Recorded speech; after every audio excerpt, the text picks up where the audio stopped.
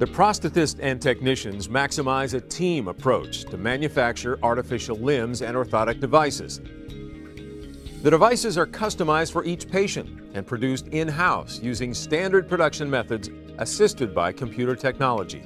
State-of-the-art prosthetic components are incorporated into the fabrication of both upper and lower prostheses.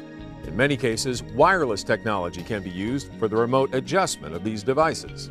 The fabrication of all limbs and orthotics incorporates high-tech materials, combinations of acrylic resins, carbon fiber composites, and titanium. In addition, a wide variety of computerized componentry and new socket technology are part of the prosthetics provided at the CFI. The prosthetic staff also designs and fabricates unique specialty limbs for sports and other high-level activities.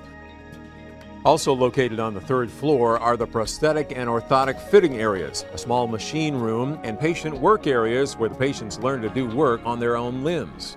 This is especially necessary for those patients who remain on active duty and may not be conveniently stationed near a prosthetist.